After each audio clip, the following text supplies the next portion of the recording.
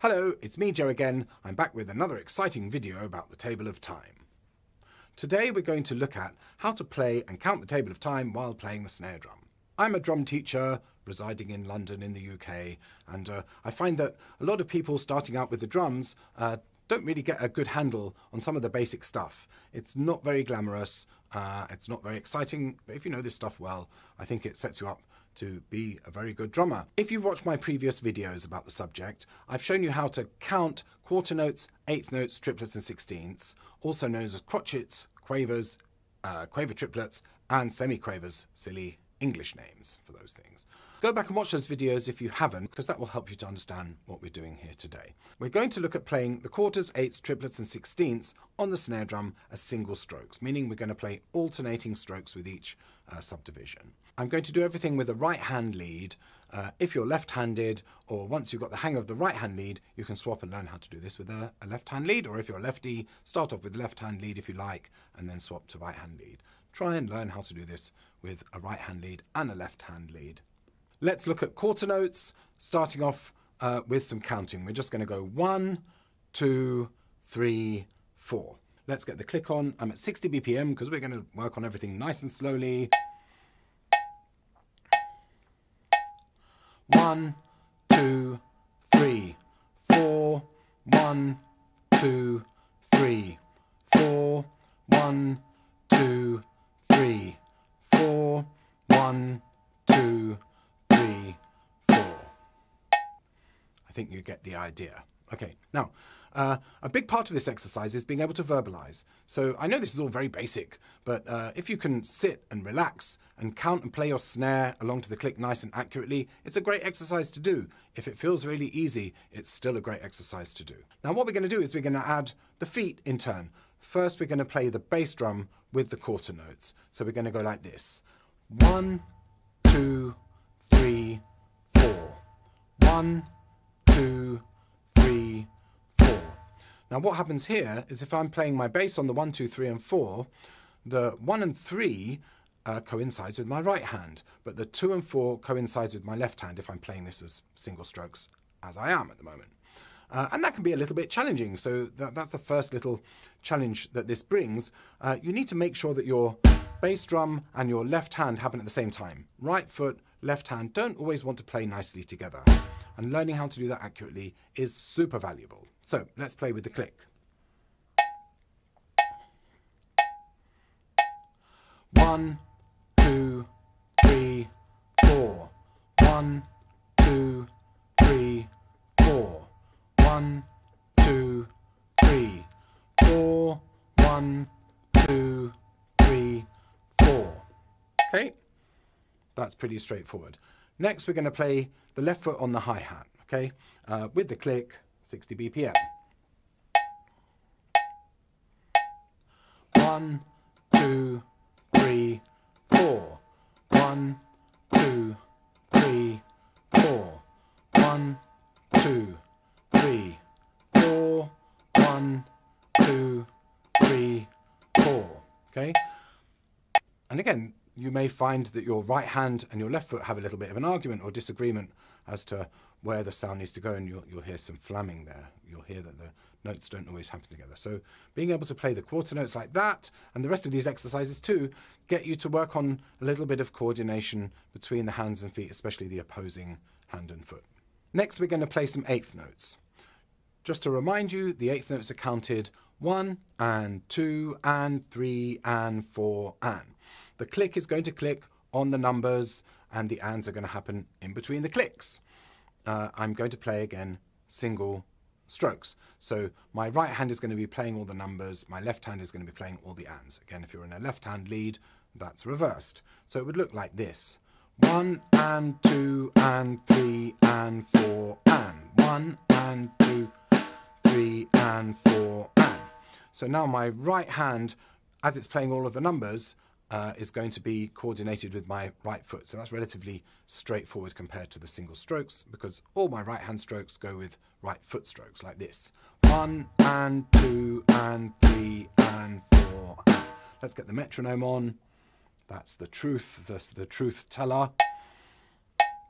3, 4, 1 and 2 and 3 and 4 and 1 and 2, 3 and 4 and 1 and 2 and 3 and 4 and 1, 2 and 3 and 4 and.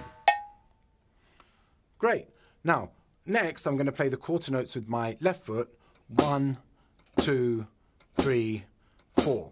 And this time my right hand and my left foot are going to be working together on all 4 of those quarter notes. So again, listen out very carefully. For some of you, that might be pretty straightforward, but for a lot of people, it'll be noticeably flammy. It can be quite difficult for the left foot and the right hand to work nicely together. So listen carefully.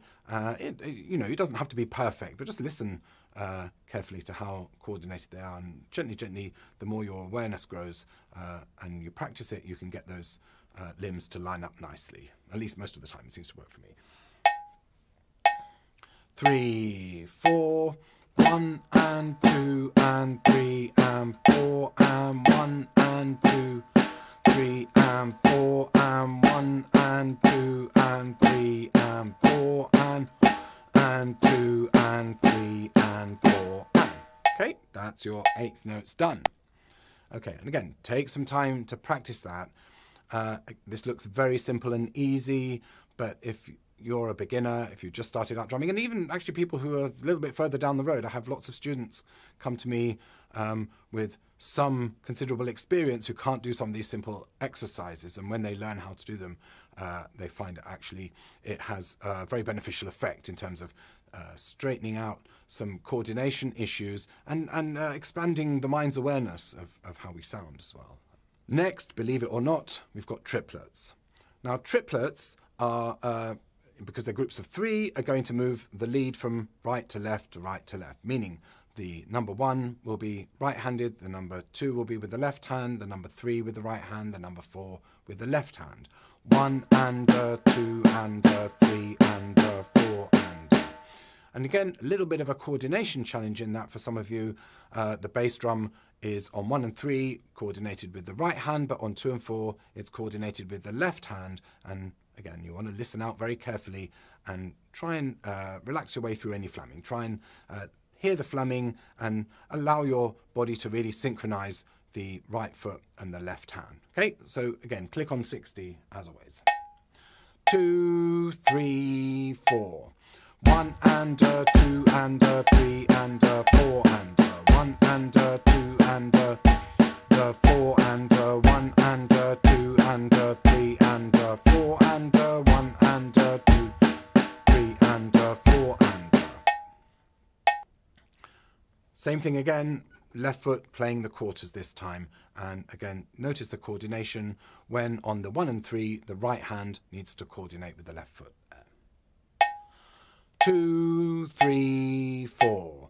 1 and 2 and 3 and 4 and 1 and 2 and 3 and 1 and 2 and 3 and 4 and 1 and 2 and 3 and 4 and. The last part of this, the last subdivision, is 16th notes, and again we're back into a situation where the right hand will be playing all the numbers. So when I play with the bass drum with my right foot, I'm going to be hitting right hand and right foot together. That should be easy to coordinate for most people. But when I play with my left foot, it's going to be right hand, left foot all the time. 2, 3, 4. 1 E and a 2 E and a 3 E and a 4 E and a 1 E and a 3 E and a 4 E and a 1 E and a 2 E and a 3 E and a 4 E and a 1 E. I'll swap straight to the left foot. 3 E and a 4 E and a 1, 2, 3 E and a 4 E and a 1 E and a 2 E and a 3 E and a 4 E and a 2 E and a 3 E and a 4 E and a 1 E and a 2 E and a 3 E and a 4 E. Once you can play each one of the subdivisions comfortably, with a foot accompanying on the quarter notes, with the metronome feeling nice and accurate, we're going to put together a 4-bar sequence where we play the quarter notes, 8th notes, triplets and 16th, one after the other, first starting off with the bass drum. And we'll just run that maybe 4 times, and that's your exercise for today. After we've done the bass, then the hi-hat. 2, 3, 4. 1, 2, 3, 4. 1 and 2 and 3 and 4 and 1 and 2 and 3 and 4. 1 E and a 2 E and a 3 E and a 4 E and a 1, 2, 3, 4. 1 and 2 and 3 and 4 and 1 and 2 and 3.